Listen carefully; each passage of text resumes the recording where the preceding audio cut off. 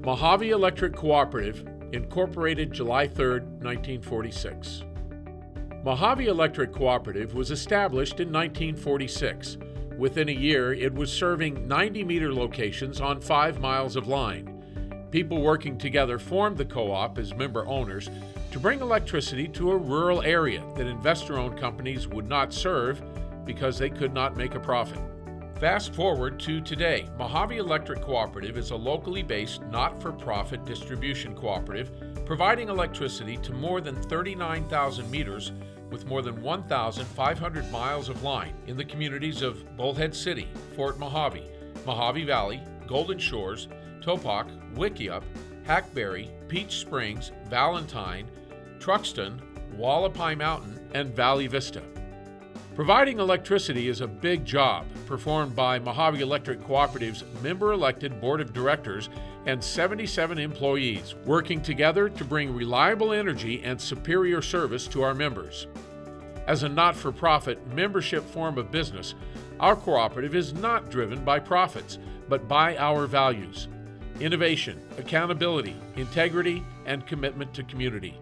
Our rates cover the cost of doing business, and they are not marked up to generate a profit. Today, America's rural electric cooperatives serve 75% of the land area, but only 25% of the population. The beginning of rural electrification.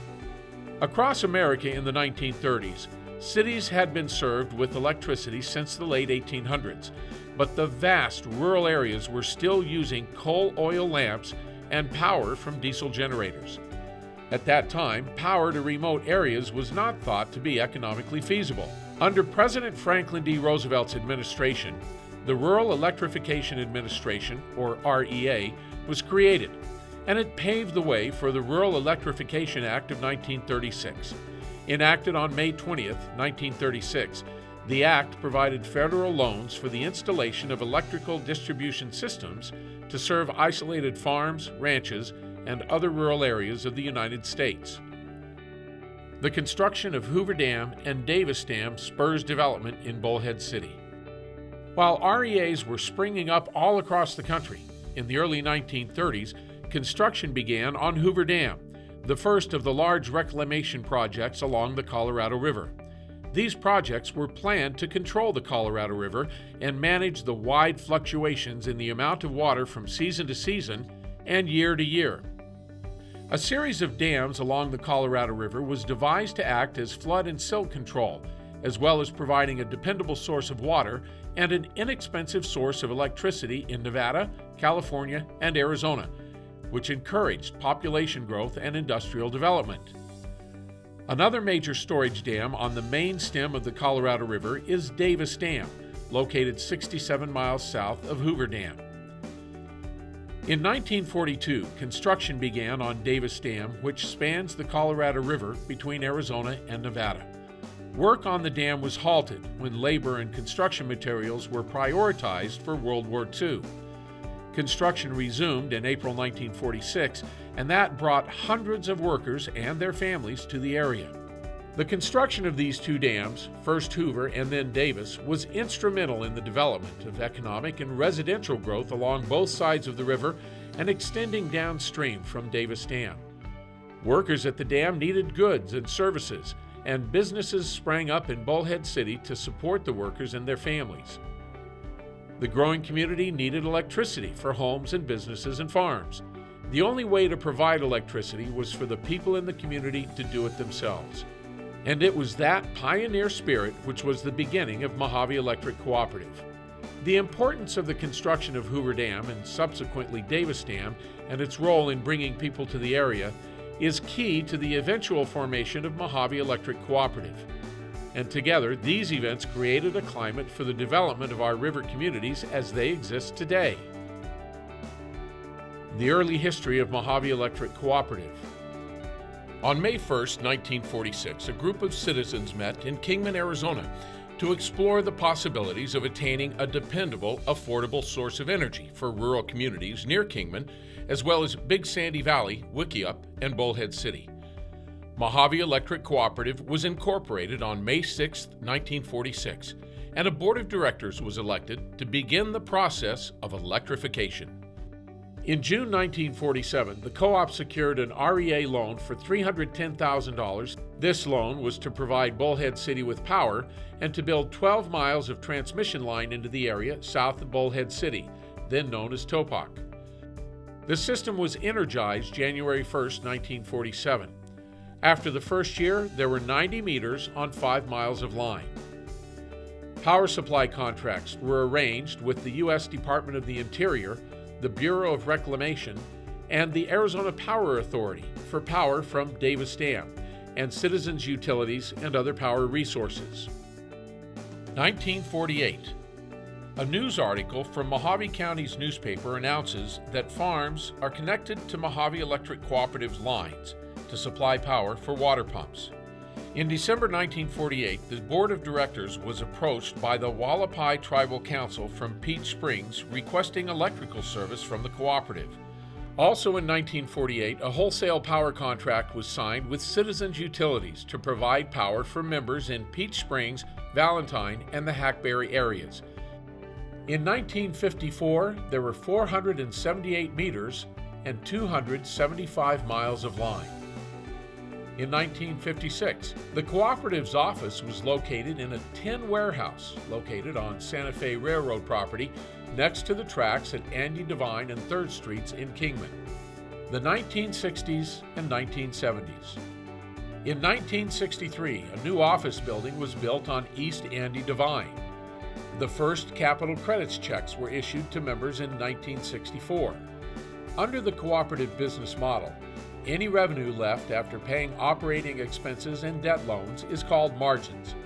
These margins are allocated to a capital credit account for every member based on the amount of electricity purchased. In 1969, Mohave Electric Cooperative had 4,006 members and 534 miles of line. Mohave Electric Cooperative's general offices moved to Bullhead City in 1972. And the Kingman operation moved to a building on Shangri-La, which today remains as Mohave Electric Cooperative's Kingman Operations Facility. Mohave Electric Cooperative experienced a significant growth in the river area as people sought a place for retirement and recreation. Power supply contracts with Arizona Power Authority for federal hydroelectric power met the purchased power needs of the co-op members until about 1970. It was at about this time that the federal government's hydroelectricity was fully allocated, and additional power was not available to meet the cooperative's growing demands. Mohave Electric Cooperative's board of directors was challenged to find a guaranteed source of power. So it was that in 1971, Mohave Electric Cooperative became a member of Arizona Electric Power Cooperative, APCO, located in Benson, Arizona, and began purchasing power from the 520 megawatt Generation and Transmission Cooperative in 1973.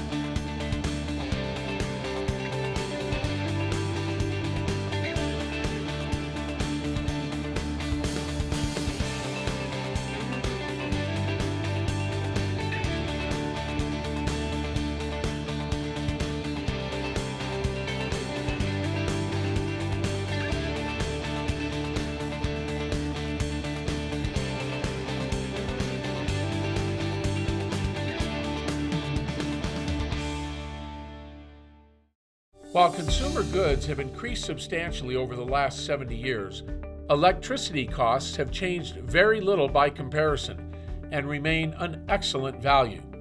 For example, the average price of the family car purchased new in 1946 was $1,250. In 2015, it was $31,252.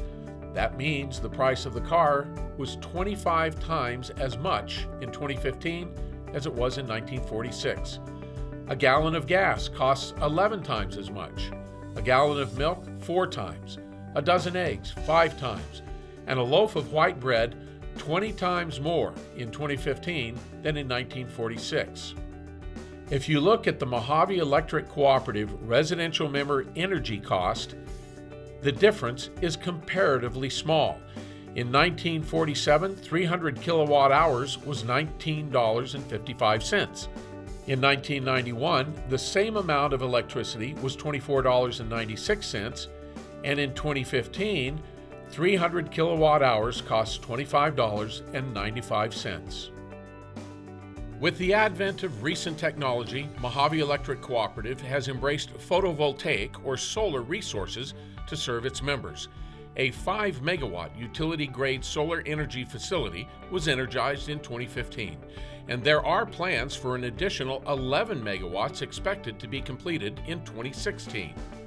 Mohave Electric Cooperative's renewable energy program has also invested more than $2.3 million for more than 35 solar projects, which are saving energy dollars at schools, government buildings, fire stations, and nonprofit facilities. Mohave Electric Cooperative continues to build on its 70-year history and a legacy of service to a growing, thriving region and the numerous communities in the area. The cooperative remains committed to its mission of providing safe, reliable, and affordable power to the people who have relied on it in the past, rely on it today, and will continue to look to it for power for the future.